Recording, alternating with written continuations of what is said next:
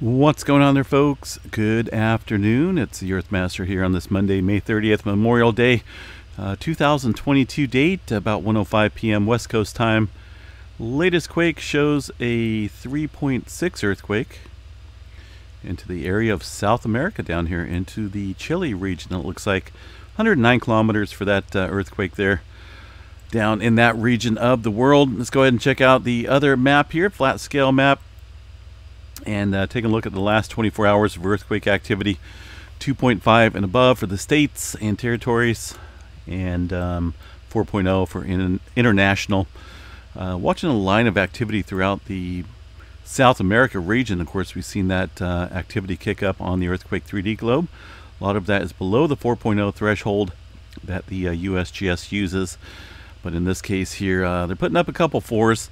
There's definitely a large cluster of magnitude quakes under the 4.0 level that are occurring here within the Peru-Chile Trench today. So watching that region pretty closely. Puerto Rico area did see a little bit of uptick overnight.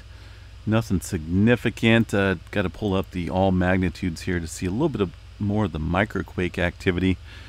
But most of it up here around the Mono Seamount and just north of the Puerto Rico area. A couple quakes there kicking up. Eastern part of the country, been having a little bit of movement right around the North Carolina region. Also Virginia, seen a 2.3 as well yesterday. New Madrid zone within this region looks pretty quiet today. Not a whole lot showing up. Pretty spotty activity throughout Oklahoma and Texas. West Coast region, we did have a 3-pointer kick off the coast here, or kick up off the coast, right around the Mendocino Triple Point junction here between the, you got the Gorda Plate, the Pacific Plate, and the North American Plate interaction here. 3.6 striking pretty shallow up here. Like I said, just beyond that Mendocino fault system, 3.6, and then also had a earthquake up around the Willow Creek area. That one was a 2.9, somewhat deep, about 24 kilometers into the subduction zone there of the Cascadia. Movement along the eastern Sierra Nevada, spotty at best. Not a whole lot going on throughout the mountain regions. Down here along the San Andreas Fault near Soledad, this is on the creeping section. Seeing some, well, creeping earthquakes happening today in the low magnitude range between 1 and 2.0 in that area of the plate boundary. Ridgecrest area, not seeing a whole lot of movement today.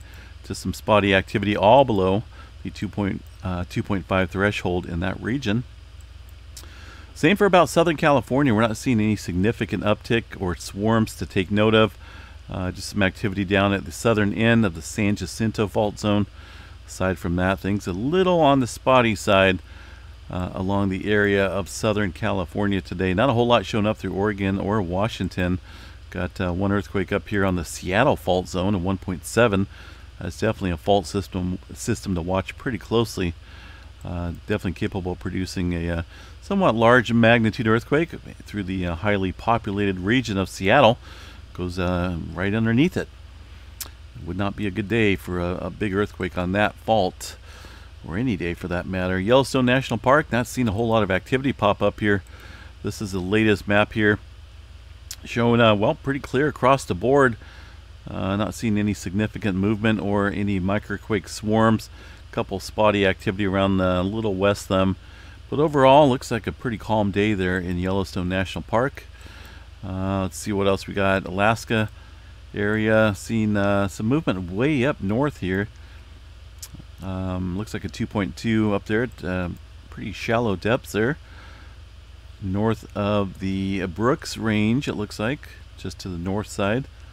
And some movement, pretty spotty activity throughout Denali, Anchorage, and the Cook Inlet area.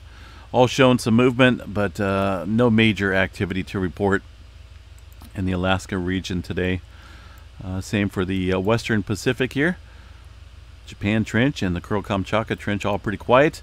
Some spotty activity around the Philippines. This was some older movement taking place yesterday. One earthquake here around the Indonesia area, kind of at the northern end of the Java Trench, it looks like. 176 kilometers for that 4.6. Not a whole lot to report through the Solomon Islands or the Fiji area today. One earthquake here around Tonga. That one was from last night. 4.9, pretty shallow at 10 kilometers. So overall, global activity on a decline currently. But definitely don't let the silence fool you, because it could kick in. You never know. Southeastern region showing some activity, of course, today. 2.1 around the Pahala area of Hawaii, the Big Island, and the beautiful Pacific. Don't forget tonight, folks, we do have the Tau Herculids meteor shower potential tonight. I say potential because it's going to be pretty much an all or nothing type event in terms of if we're going to see a meteor storm, or we might just see one or two meteors and that's it. We'll have to see how it plays out. No one knows for certain. But it's due to a comet that kind of broke up in the mid-90s, and a couple other prior dates as well that left some debris behind in space. And we will be traveling through that debris. But still uncertainty on how spectacular the storm will be. Either way, look towards the west, northwest. 10 p.m. West Coast time here in California. You want to be out there around 9:30 or so, 9:45. The peak is supposed to be around 10. It's going to be 1 a.m. for the eastern coast, folks. So just try to get out there, see if you can spot something. I'm hoping for something cool. If not, either way, I'll get some nice night shots, because I'm going to bring out my Nikon camera and put up some long exposure shots and see what I can get far as meteors go. Hoping for something cool, fingers crossed. All right, tremor activity last night, 250 epicenters of tremor. Mostly there into Northern California. That definitely explains the back building of pressure that we've seen today. With that 2.9, also that 3.5 that kicked up over here. Strong indicator of some winding up and some increasing pressure here along this southern end of the Cascadia. Looking at the data map here from the Mount St. Helens region. These guys not showing any earthquake activity, at least recent anyway. We'll go ahead and check out the seismograph stations here, Mount St. Helens, and see if there's anything that we need to take note of today. And looks like there was a couple late overnight, and here within the last 30 minutes or so, a couple small microquakes, but overall nothing spectacular going on. Looks like it maybe mellowing out a little bit, but there's still earthquake activity, right? We still see that. And kind of kicking up there, but nothing significant going on there at the volcano in Washington, Mount St. Helens, that is. Let's see what else we got. Some space weather, solar ham site. Not showing a whole lot kicking up here. Looks like quieter times on the Earth-facing side of the sun the past few days, with no real flaring to report. A new sunspot region formed in the northwest quadrant and was assigned AR 3025. Looks like only a slight chance of some minor C flares kicking up here. The KP index here was elevated overnight, stuck around the 3 range. That was due to a CME with speeds above the 500 km range.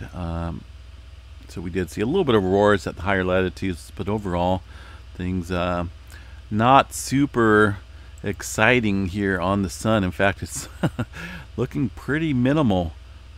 Yeah, hopefully this changes real soon. All right, guys, I'm going to bounce out of here. Have a good night.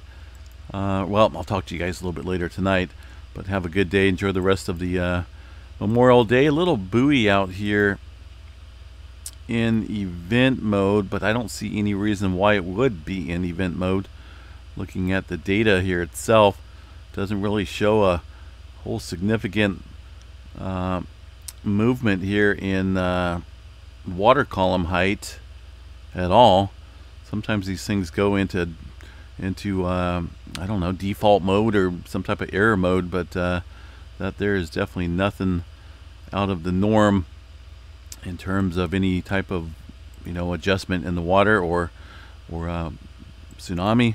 So it looks like an error happening there. We've been having some errors kick up here with this one station, which they still haven't fixed. They're just south of the Java Trench.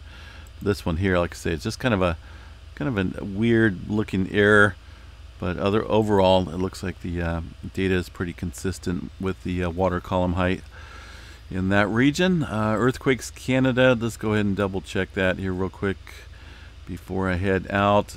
And looks like a little bit of movement here at the northern end of the Pacific plate boundary and the North American plate here, this blue line just north of the Cascadia, where we're seeing all that tremor. So a little activity, nothing spectacular. It looks like a couple earthquakes under the 2.0 region there, just outside of the village of Queen Charlotte, BC area. All right, guys, enjoy the rest of the day, like I mentioned. And if we get any good shots tonight, and if you guys get any good shots tonight, and you want to be featured on the update tomorrow sometime after the meteor storm, if we have it, feel free to send those photos, and you know, maybe where you're located at, to the earthmastermail@gmail.com is the email. I also have it here listed on the channel if you guys need to find that Earthmaster mail, again in the description. So all right, guys, we'll chat at you a little bit later tonight. Take care.